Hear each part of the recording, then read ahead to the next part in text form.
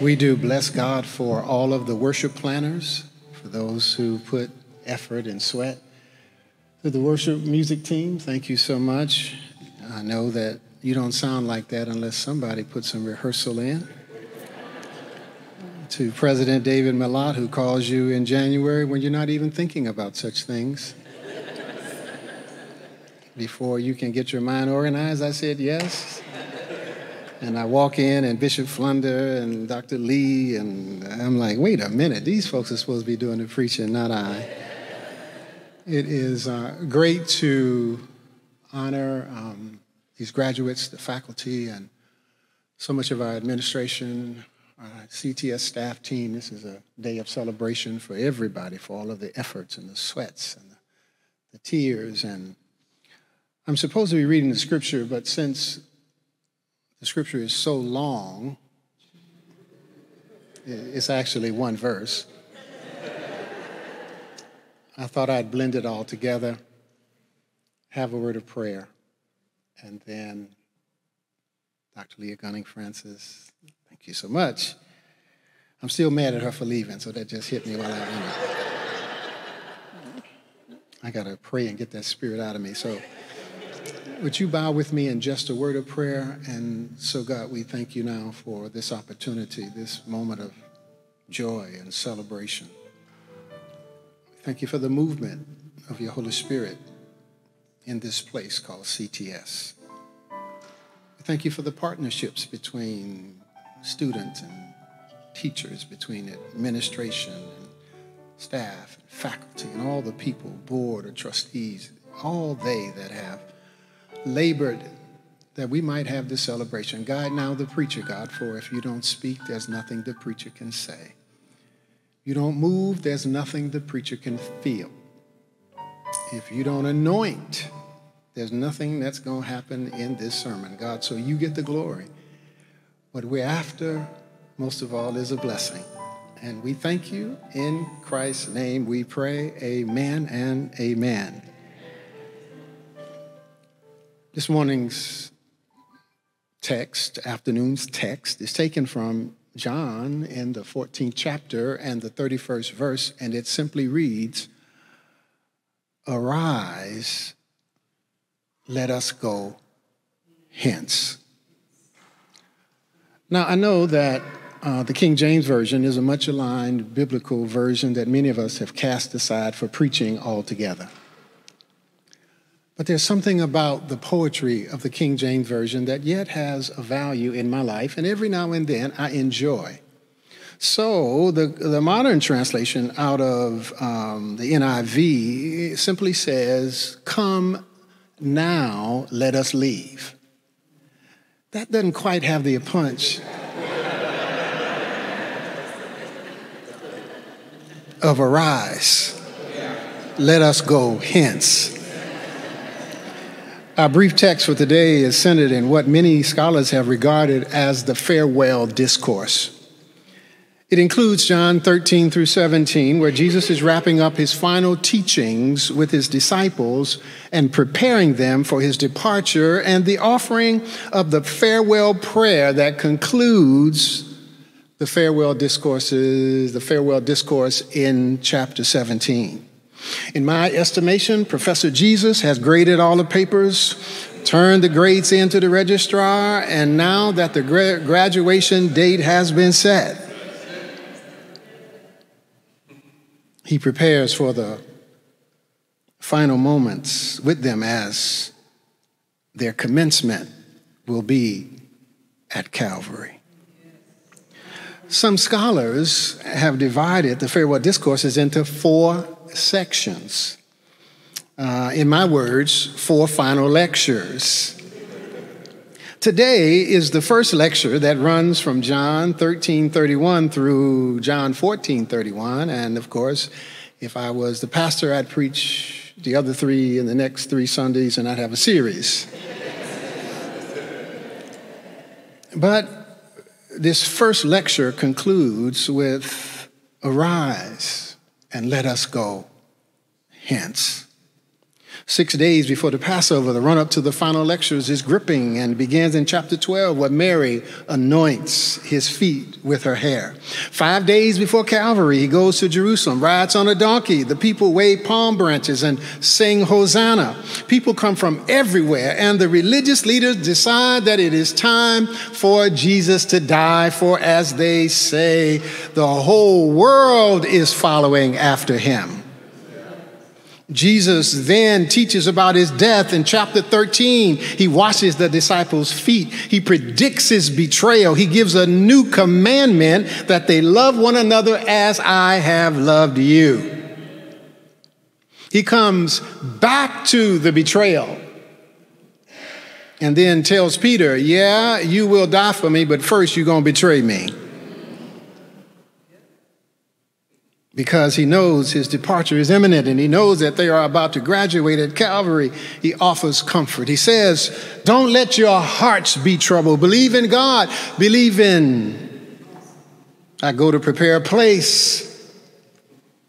He goes over all the things he has taught them, a kind of final review and summation, if you will, a kind of synopsis and conclusion of all lessons presented. He says, I will ask the Lord, and he will give you another counselor, the Spirit of truth. He says, if anybody loves me, they will obey my teachings. Again, he's summarizing. He finishes this first lecture and then says, arise, let us go hence. What is clear, though, is that they are in the shadow of tragedy. When they begin, when they commence, when they leave graduation, they would face some ominous and despicable threats. When Professor Jesus is no longer visibly present, they will preach that Jesus has come to give life, and yet there will be death.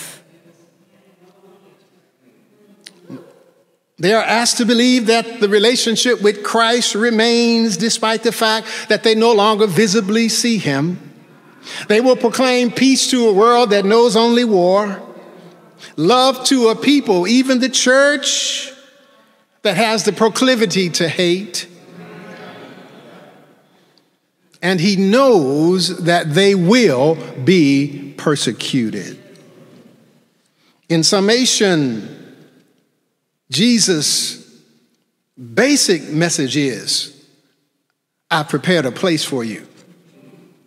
The Holy Spirit will come to guide and instruct. You can live the life of faith in the context of any number of things that threaten your faith.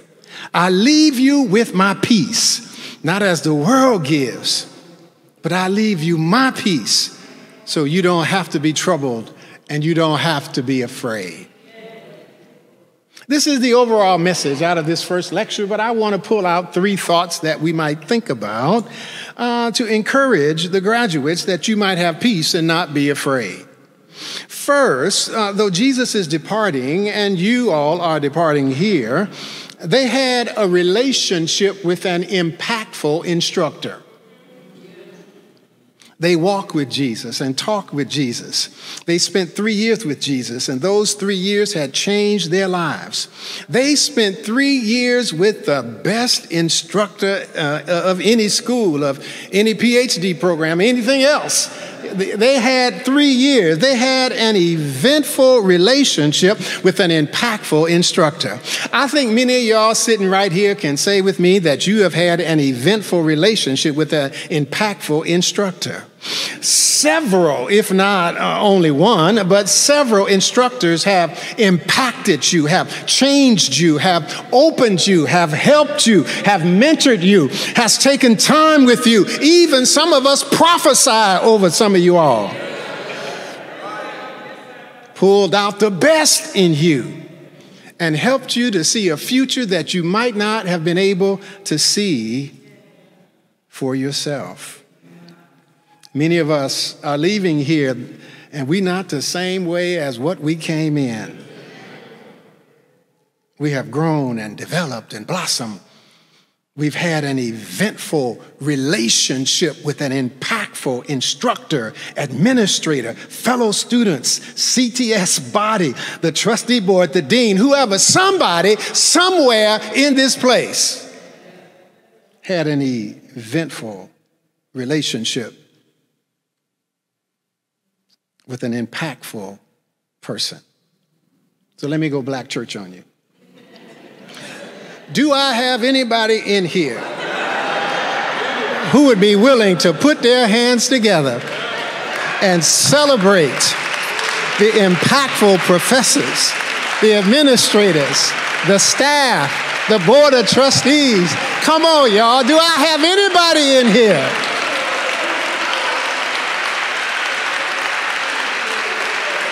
Anybody that's been impactful, anybody that changed you and altered you and helped you and loved you and healed you, anybody.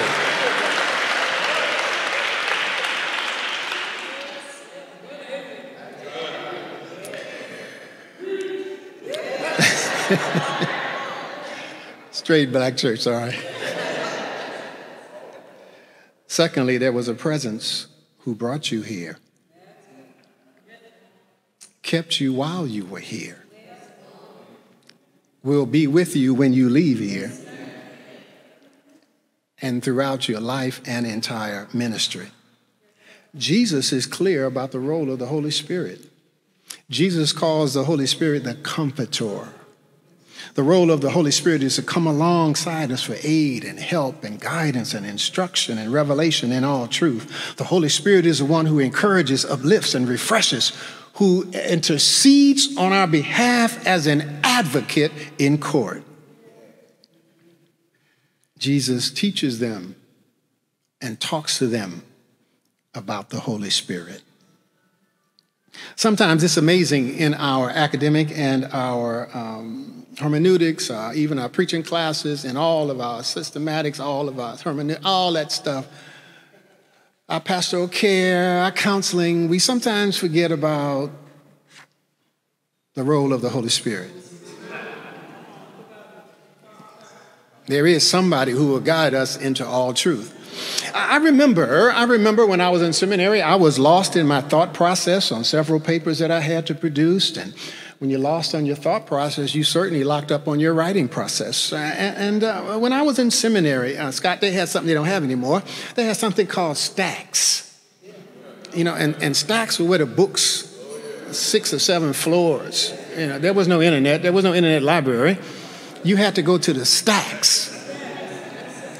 And strategically in the stacks, they would place tables where you could study. And oftentimes, the stacks were the most quiet place in the library. I was stuck. I went to the stacks. When I got stuck, I'd go to the stacks. And when I got up there, I was stuck. And you know, the papers got to get due. I'm trying to graduate. I got a family. I'm trying to work my little job. I'm trying everything. I'm overwhelmed. I'm totally collapsed. I'm ready to quit. About to give this thing up.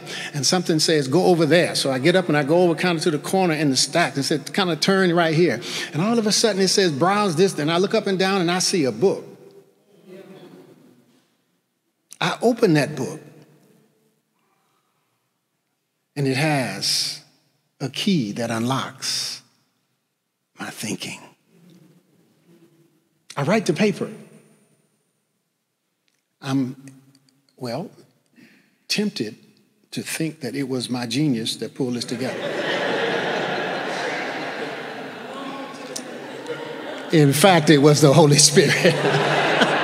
Guiding and directing. Go here, go there, open this, open that. Has that ever happened to anybody in here?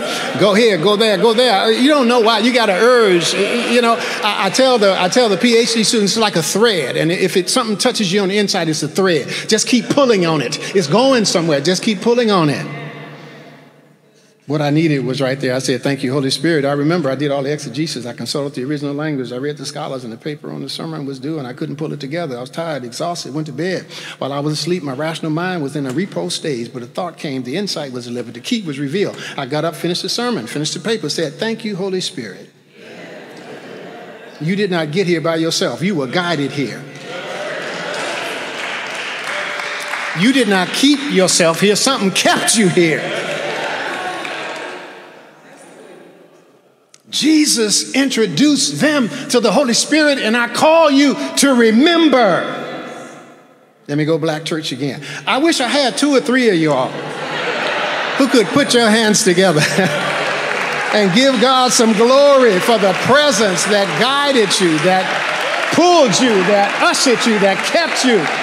You wouldn't be sane right now. You'd be over in a counseling center.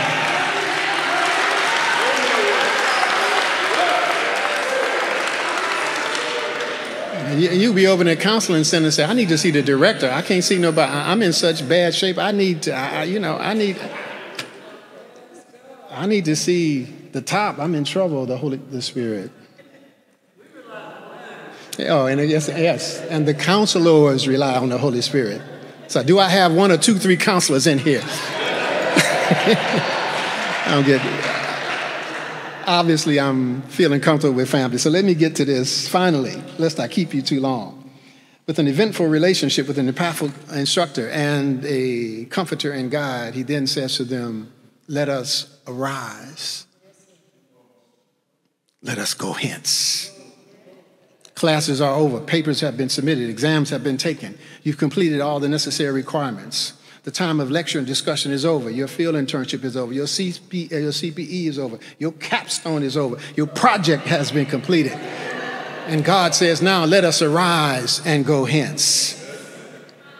Commencement means an ending, and even more importantly, a beginning. You were once a student. Now you are trained, which means you have something you have to do. You've got something that God is calling for. It means you must go and make a difference. It means you must go and effect change. You must leave this place and do what you've been trained to do. It's application time. Go and apply what you have learned to the needs and the concerns of this world. Arise and let us go hence. A question arose as I was preparing this. Where in the world is hence?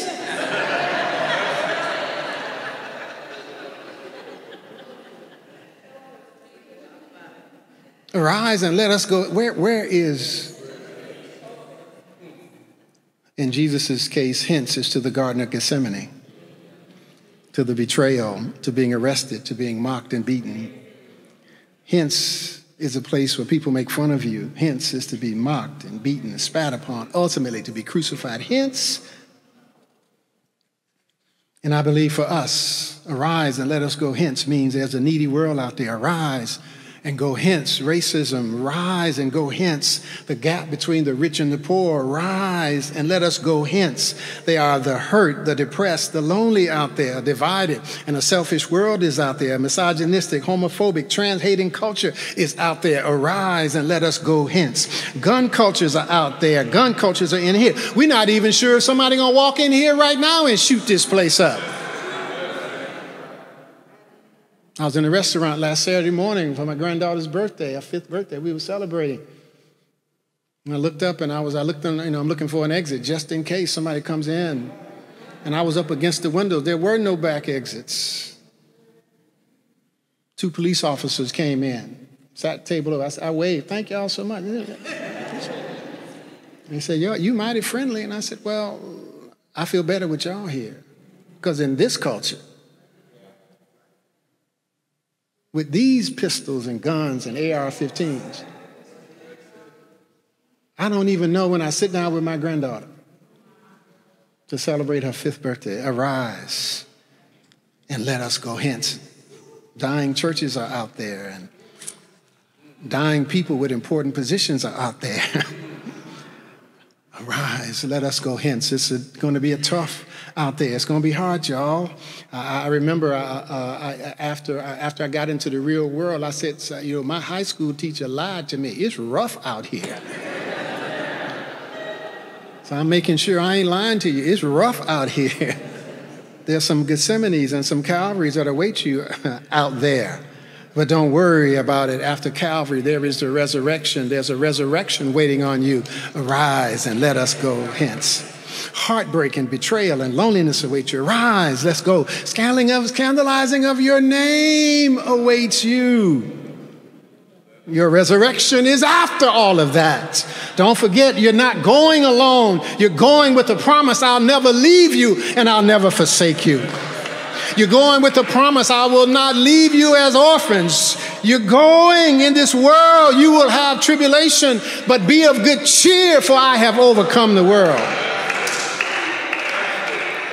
You're going, arise and let us go hence. You don't go alone. The Comforter, the Holy Spirit, whom God will send, will teach you everything and remind you of everything I taught you. Arise. My peace I leave with you. He meant arise. For every Calvary there is a resurrection. Arise because joy awaits. Arise because hope will not be defeated. Arise because love will not end. As I go to my seat,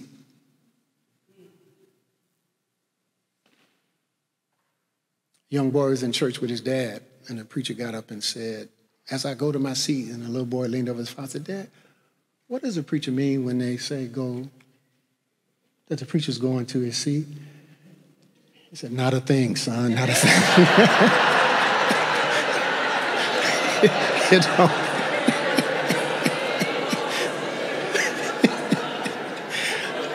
As I go to my seat.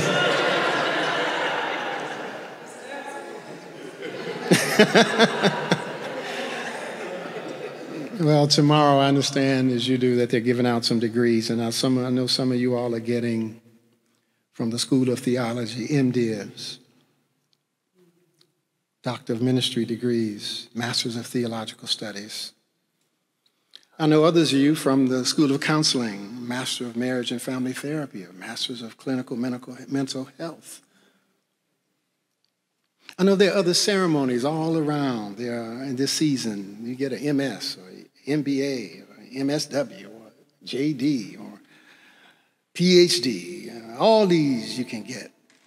My final word to you is to remember that even after you get your degree, you got one more to get.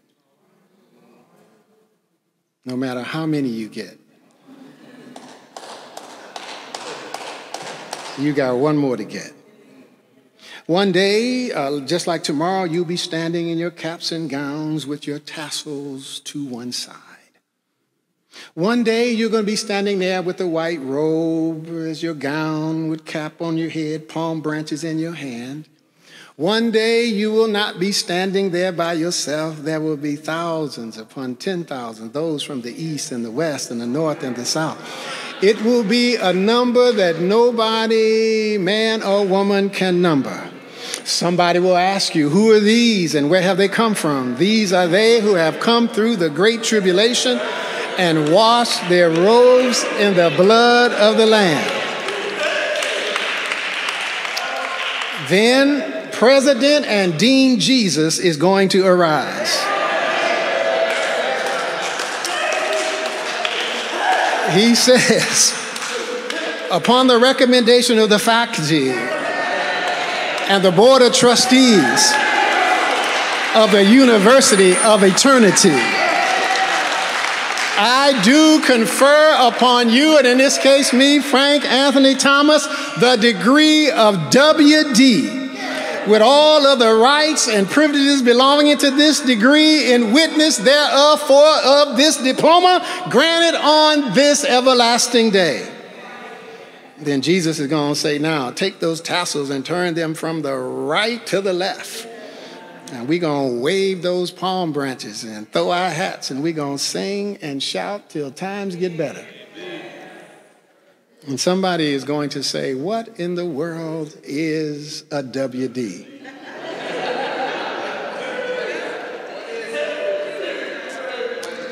It's called well done. Good and faithful servant. Well done. I want to hear him say, well done. In Jesus' name, amen.